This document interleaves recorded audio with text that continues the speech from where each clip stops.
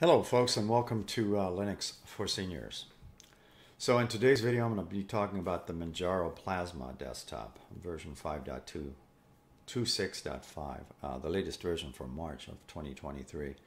How would you like to add some keyboard shortcuts, a single key to do a function and or launch a application or program? So some examples are, I don't have a dedicated power key on my keyboard, so I assign this to one key. So I'm depressing the one key right now, and it does that. You also have the same function already built into your Plasma desktop, but it requires entering 3 keys and normally requires 2 hands. Control, hold it down, Alt, hold it down, and press the delete key. It does the same function. So if you don't have a dedicated calculator key on your keyboard, you can also assign that to some other key on your keyboard for one to press to run the program. And I also have an example of an application. In this case, it happens to be GIMP for one key assignment. You can make your favorite app, in other words, this way. GIMP is like Photoshop, if you did not know. So anyways, if you are wanting to know how to do any of that kind of stuff and don't know how, then continue watching. Now I encourage that you subscribe. It's a lot easier to start and stop my videos, and none of my videos on my new YouTube site, Linux for Seniors, is under 2 minutes. Every video that I do have, though, has chapters or timelines. So if you don't want to become a subscriber, you can also bookmark this and then watch part of the video and hit stop and take a look at that timeline and handwrite the number down. You can also watch any YouTube video, including mine, on your smart TVs. If you have the YouTube app, just look up Linux for Seniors in the search field. Anyways, folks, let me move on and talk about these keys. So we're going to talk about system settings. I also am going to advocate screenshots. I'll only talk about this once. You don't have to make screenshots, but it's always a good idea. What am I going to do is I also have large icons turned on. So I'm going to go to Configure Wallpaper and just point out the fact that I'm using very large icons for the desktop, and also very large icons for my file manager. Those you can resize on the fly. I'll show that feature in a second if you haven't seen it yet.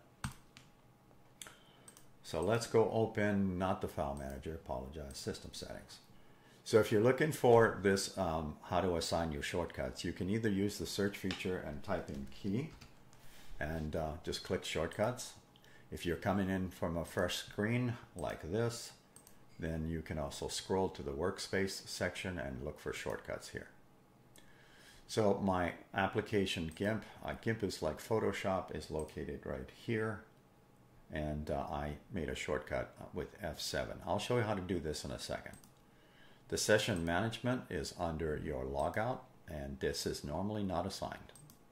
This is how yours will more likely look. I'll also talk about this for more of the advanced users a little bit later. So let me talk, it just exports whatever you got highlighted. I'll show that in a little bit. Anyways, let's move on. So session management, you have the standard one, Control, Alt, and Delete. Now I suggest you leave that. That would be pressing 3 keys.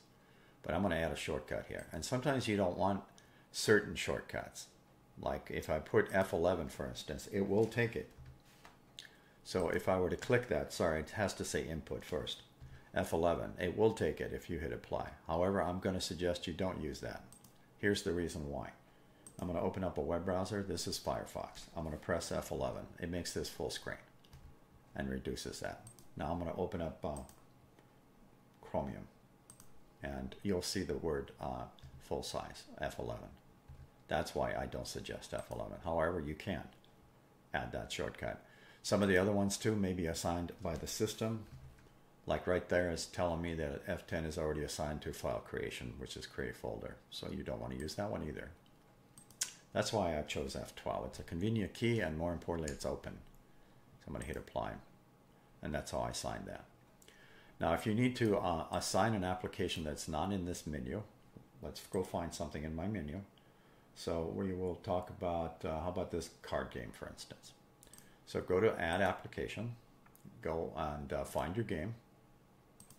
It's that one, and hit OK. And once it's here, it's highlighted, Add Custom Shortcut. So I'm going to, I have one key in mind, F9, apply, F9 opens the card game. that one's done. So I have another one that I can't see in this menu, and you can also try to search for it, but I know it's not there, so I am going to do a multimedia player, this rhythm box thing.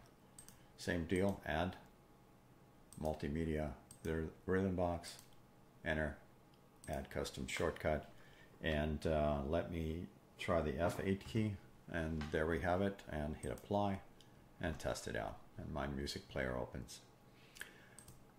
Okay, so now that you've seen examples of this, you could do manual screenshots this way. I have the tool already, so I'm going to unpin it. And so what you're looking for the screenshot tool is you can type in SCR. There's also a different way using a keyboard command, but I can right click and pin it to the taskbar.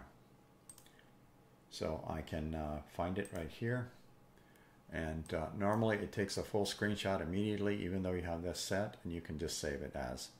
So I'm going to leave that for a second. Even though that says active window, I can still see there's a full screenshot here.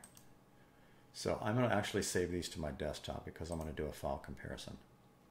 Now I'm going to use active window and take the screenshot before I hit the save button. This way it takes a picture of just this box.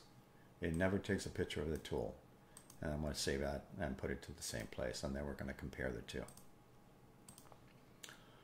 So I'm going to open up the first one. You can clearly see that this is the box. If this is too small for you, I'll scroll up a little bit and walk around. And that's F8 for rhythm box. Let me scroll back out. All I'm doing here is simulating doing this, which is achieved by holding down your control key with one of your hands. I'm using my left hand to hold the control key and scrolling up and down with my mouse. All right, so in either case, let's move on and let's take a look at this one.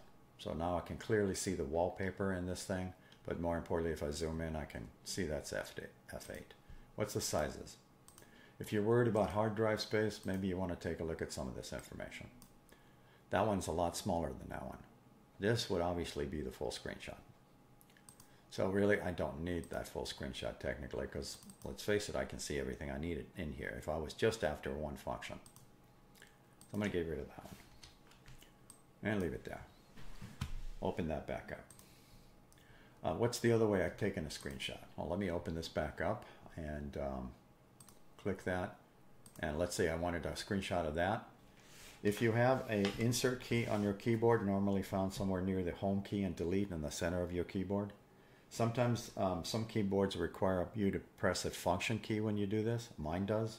So I'm going to press and hold the function and insert, and I get the screenshot box. And then I can follow the prompts just like I did previously. Okay, so that's one shortcut for people that have those kind of keys.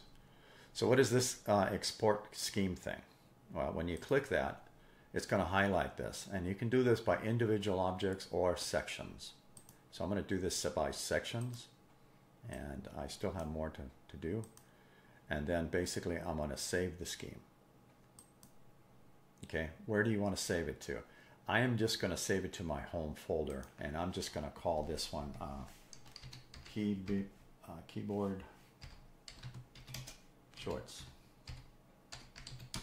And I'll probably use today's date just as a convention, just so I have something. Now this file is interesting to read. Some of you folks, this may not be your cup of tea, but I'm going to show it anyways. It's sitting right here. I'm going to open this file, and I'm going to resize the box a little bit here. So it looks kind of weird, but more importantly, these are shortcuts. So I will find some of the ones that I assigned manually. Again, this is not everybody's cup of tea. And I'll find some of the ones that I assigned. So here's a rhythm box, and you can see it's assigned to F8, for instance. Pressing F8 does that. Okay, that's just one example of using this file. And you can also use my method to scroll in and out of this also, the zoom. Again, I'm holding down the control key on my keyboard while scrolling back and forth.